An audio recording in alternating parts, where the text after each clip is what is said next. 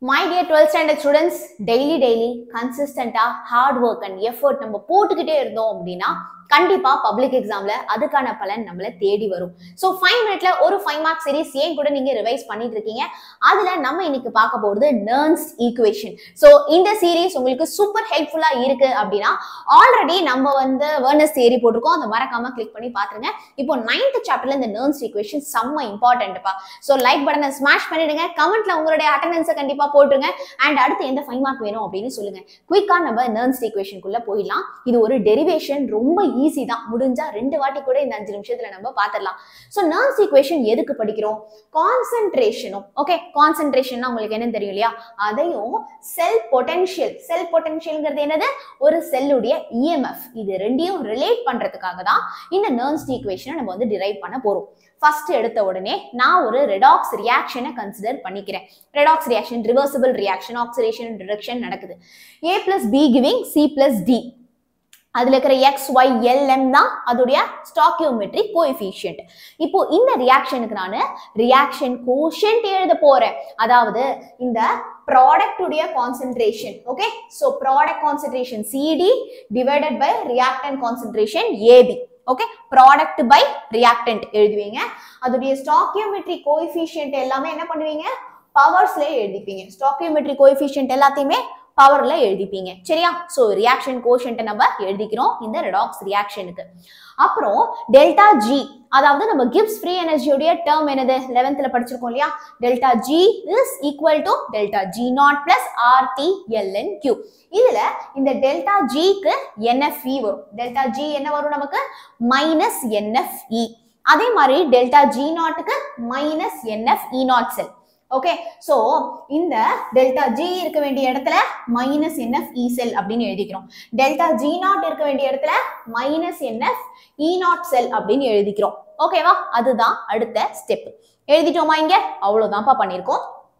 Q இருக்க வேண்டிய இடத்துல இந்த ரியாக்ஷன் கோஷன்ட், அதாவது நம்மளுடைய ப்ராடக்ட் பை ரியாக்டன்ட் எழுதிட்டோம். So delta G which is equal to delta G naught plus RT LN Q. இது வரைக்கும் எல்லாருக்கும் கிளியரா? ஓகே, அடுத்த ஸ்டெப் நம்ம என்ன பண்ண போறோம் அப்படின்னா, இந்த என்டையர் ஈக்குவேஷனை நான் மைனஸ் என்எஃப் ஆல டிவைட் பண்ண போறேன். சோ மைனஸ் என்எஃப் ஆல டிவைட் பண்ணா இது போயிடும், இது போயிடும். இந்த இடத்துல மைனஸ் டிவைடட் பை என்எஃப் அப்படின்னு வருமா? So I got this. புரிஞ்சுதா? சோ மீதி என்ன இருக்கும் நமக்கு, இ செல் மட்டும் தான் இருக்கும். இ செல் which is equal to E not sell minus RT by NF ln this value இருக்கு. இப்போ இந்த ln நான் log அப்படின்னு மாத்த போறேன். ln எப்படி ma'am logன்னு மாத்துவீங்க? So ln which is equal to 2.303 log. ஓகேவா? சோ lnக்கு பதிலா நான் 2.303 log அப்படின்னு எழுதிக்கலாம்.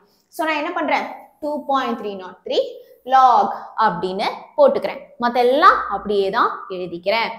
அடுத்த ஸ்டெப்ல பாத்தீங்க அப்படின்னா இதோடய முடிஞ்சிருச்சு. இதோடைய நெர்ன்ஸ்ட் ஈக்குவேஷன் முடிஞ்சிருச்சு. பட் ஸ்டாண்டர்ட் கண்டிஷன்ல நம்ம எடுத்துக்க போறோம். என்ன தெரியுமா பண்றோம், இங்க இருக்கிற R கேஸ் கான்ஸ்டன்ட் உடைய வேல்யூ 8.314, டெம்பரேச்சர் 25 டிகிரி செல்சியஸ்ல எடுத்துக்கிறோம், which is 298 கெல்வின். அப்புறம் இங்க ஃபாரடே இருக்கு இல்லையா, இந்த ஃபாரடேக்கு 96,500 கூலும். இந்த வேல்யூஸ் எல்லாம் சப்ஸ்டிட்யூட் பண்றோம். இதோ பாரு, ஆருக்கு 8.314, டெம்பரேச்சருக்கு 298, அப்புறம் ஃபாரடேக்கு 96,500. இந்த வேல்யூஸ் எல்லாம் சப்ஸ்டிட்யூட் பண்ணனா எனக்கு 0.0591 அப்படின்னு கிடைக்கும். நெர்ன்ஸ்ட் ஈக்குவேஷன் சால்வ் பண்ணிட்டோம். S, easy. புரிஞ்சுதா? சோ ரொம்ப ஈஸி. ஒரு வாட்டி நம்ம குயிக்கா சால்வ் பண்ணி பார்க்கலாமா? நான் இப்போ என்னுடைய ரியாக்ஷன் எடுத்துக்கிறேன். XA plus YB which is giving me LC plus MD. Okay, so இப்போ இதுக்கு reaction quotient product by reactant, அப்போ CD divided by AB. Okay, அதுக்கப்புறம் இதோடைய ஸ்டாக்கியோமெட்ரிக் கோஎஃபிஷியன்ட் எல்லாம் பவர்ல எழுதிப்பேன் இல்லையா, x y. Super.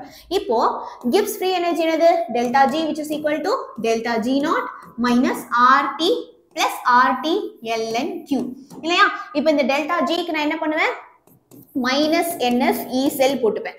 Delta G நாட்டுக்கு minus NF E not sell அப்படின்னு போட்டுப்பேன். பிளஸ் ஆர்டி எல்என் கியூ இருக்க வேண்டிய வேல்யூல நான் இந்த ரியாக்ஷன் கோஷன் போட்டுப்பேன், which is C D divided by A B அதோடைய பவர்ல இருக்கிறதெல்லாம் எழுதிப்பேன் L M X Y. ஓகேவா சூப்பர். இப்போ மைனஸ் NF ஆல நான் இதெல்லாம் டிவைட் பண்ண போறேன். சோ மைனஸ் NF ஆல டிவைட் பண்ணிட்டா இது போய்டும் இது போய்டும். இந்த இடத்துல என்ன ஆகும் எனக்கு மைனஸ் NF டிவைடட் பை, புரிஞ்சுதா? இது வரைக்கும் வந்துரும். அப்புறம் இந்த லான நான் லாகா மாத்த போறேன். அப்போ எனக்கு என்ன இருக்கும் E0 which is equal to E0 minus RT. ln க்கு என்ன வரும் 2.303 log இல்லையா? So minus 2.303 RT log of this entire. இதை நான் அப்படியே வந்து எழுதிப்பேன். சரியா? இப்போ அடுத்த ஸ்டெப்ல நான் என்ன பண்றேன், r இருக்க வேண்டிய இடத்துல E which is equal to E0 minus 2.303, r இருக்க வேண்டிய இடத்துல கான்ஸ்டன்ட் வேல்யூ கொடுத்துக்கிறேன் 8.314, t இருக்க வேண்டிய இடத்துல கான்ஸ்டன்ட் 298 கெல்வின் 298 டிவைடட் பை இந்த NF விட்டுட்டோம் பாருங்க NF இல்லையா, n ஃபாரடேக்கு என்ன எழுதுவோம் 96,500 கூலும் log of அந்த கான்சென்ட்ரேஷன் டேர்ம் அப்படியே எழுதிக்கோங்க which is equal to final derivation வந்தாச்சு E which is equal to E0 minus 0.0598 divided இங்க வரும் divided by E which is equal to E0 minus 0.0598 divided by n log of அதே concentration எழுதிடுவீங்க. Easy, ரொம்ப ரொம்ப ஈஸிப்பா. ஒரு வாட்டி பேப்பர் எடுத்து drive பண்ணி பாருங்க. இந்த வீடியோ உங்களுக்கு யூஸ்ஃபுல்லா இருந்தா கண்டிப்பா யூஸ்ஃபுல்லா இருந்ததா ஈஸியா இருந்ததா அப்படின்னு கமெண்ட்ல சொல்லுங்க. அடுத்து எந்த क्वेश्चन வேணும் அப்படிங்கறதையுமே எனக்கு சொல்லுங்க. டடா.